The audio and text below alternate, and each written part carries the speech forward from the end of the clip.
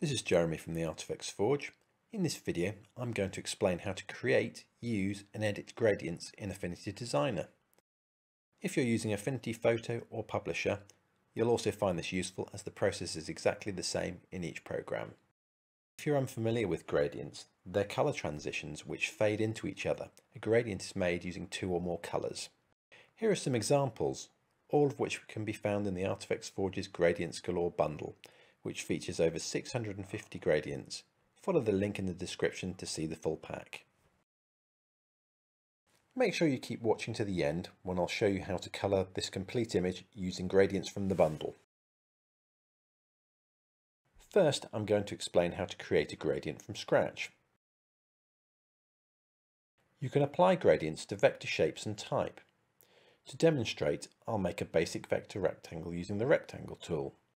The rectangle is coloured pink, as this is the last colour I used. When a gradient is applied, it will use your last colour as a starting point. To apply the gradient, select the gradient tool from the tools menu by clicking here. Then drag across the shape. A basic gradient will be applied. Hold down the shift key as you drag if you want the gradient to run horizontally. The line that appears on your shape represents the gradient. You'll see a circle for each colour used, and these are called colour stops.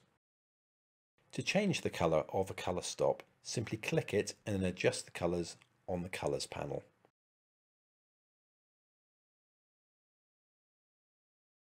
In the middle between colour stops, you'll notice a line. This is called a midpoint. Move the midpoint along the gradient to adjust the colour transition. You can add more colour stops by clicking anywhere on the line and then recolour them to make a more complex gradient. Extra midpoints will be added between every colour stop. To delete a colour stop, simply select it and hit the delete button. To change the transparency of a colour stop, tap it and then adjust the opacity on the colour panel.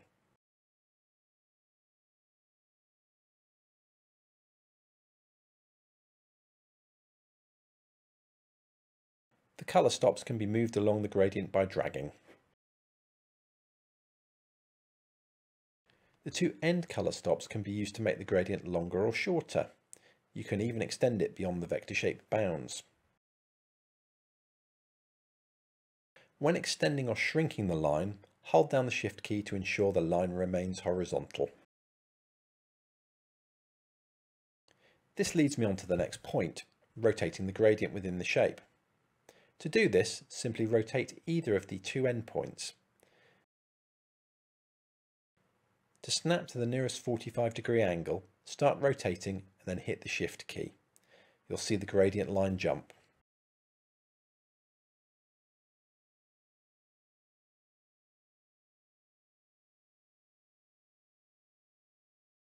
You can also rotate your gradient by 90-degree increments by clicking this button in the context toolbar.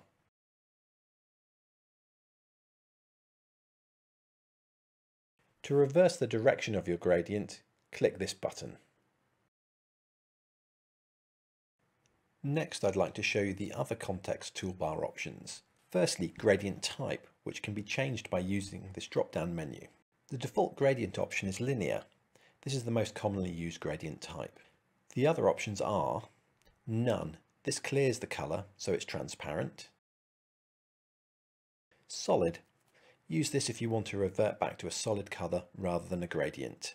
Elliptical is a circular type gradient. To see it, we need to zoom out a little and shrink the gradient.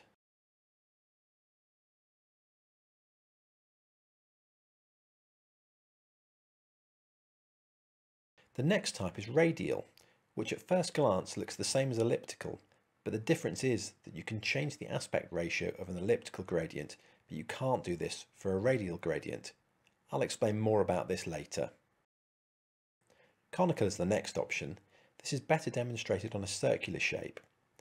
It can look really effective when using gradients with lots of colours, such as those in Artifacts Forge's holographic gradients from our Gradients Galore bundle.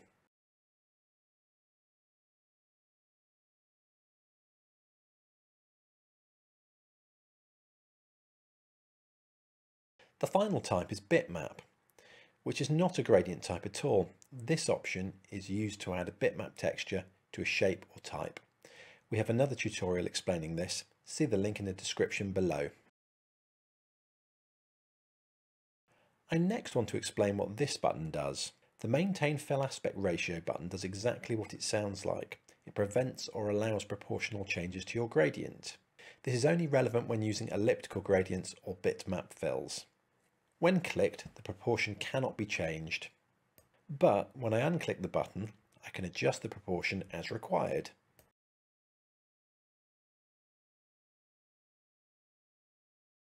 I want to cover one final thing on the context toolbar. Clicking the gradient thumbnail here gives you another way to access most of the gradient options we've discussed so far in an off-document way. This method gives users an accurate way to edit gradients by entering numbers or moving sliders rather than manually editing the gradient. You can use the drop-down menu to change the gradient type, select a colour stop and change its position and colour,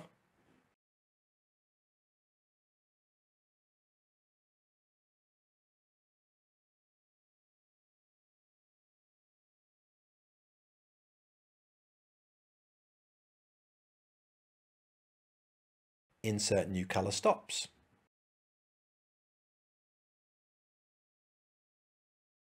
copy colour stop. This inserts a duplicate of the last stop that you've selected. Delete colour stops. Reverse the gradient direction.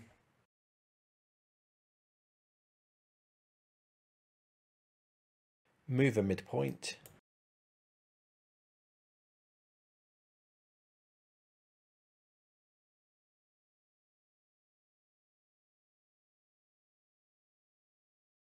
Or adjust the transparency of a colour stop. The only thing you can't do here is move or rotate the gradient. For that, you'll need to use the gradient tool as previously explained. Affinity makes it easy to save gradients you've made for future use. To do this, select a finished gradient and open the swatches panel. Click the corner menu and select Add Application Palette or Add Documents Palette, depending on preference. If you choose Application Palette, the swatches will be available in all documents, but if you choose Document Palette, the swatch set will just be available in the document you're currently working in. Then name your palette. Then click the Add Current Fill to Palette button to save your gradient. It will now be available in Affinity Designer whenever you need it. All loaded palettes can be found in the swatch panel drop-down menu here.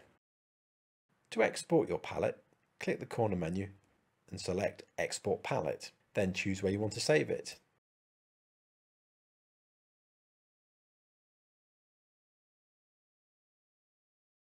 You can save time by buying pre-made sets of gradients, like the Artifacts Forge's Gradients Galore bundle we mentioned earlier.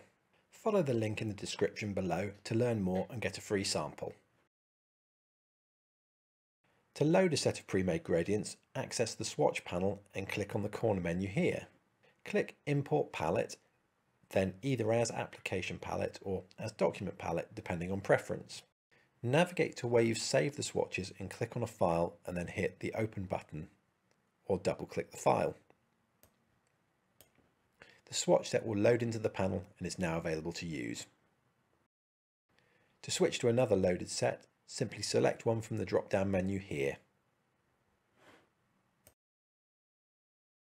As promised at the beginning, I'm now going to show you how easy it is to colour an image using gradients. I'll again be using gradients from our Gradients Galore bundle. The outlines of this image were created using Artifacts Forge's fineliner brushes. You'll find the link to both of these products in the description below. Below the outlines I've created vector shapes and I'm now going to fill them with gradients and then adjust them using the gradient tool.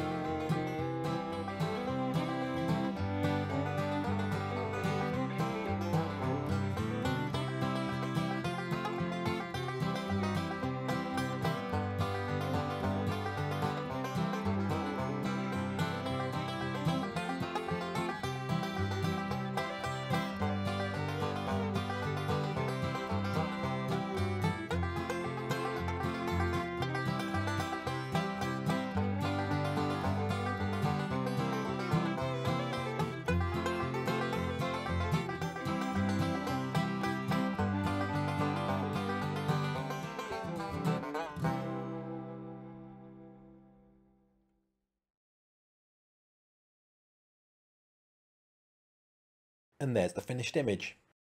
I hope you enjoyed the tutorial. If you have any questions, please leave a comment below.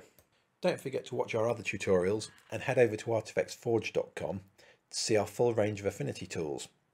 Grab some free brushes and textures while you're there. Thanks for watching.